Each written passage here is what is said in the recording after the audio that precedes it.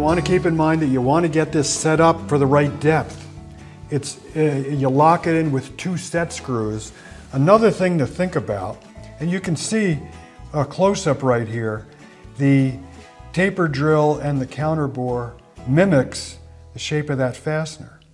And you want to make sure that you have your right size taper drill here, because you don't want this right here to be larger or the same size as that shank on that screw. You want it to be just a tad smaller than that, so your threads on your screw have something to grab into and bite and hold on. Or machine screws, where you're cutting threads into the stock, and so if the hole you drill is too wide, the threads aren't going to cut. If they're too thin, the screw can fetch up and break. Right, right.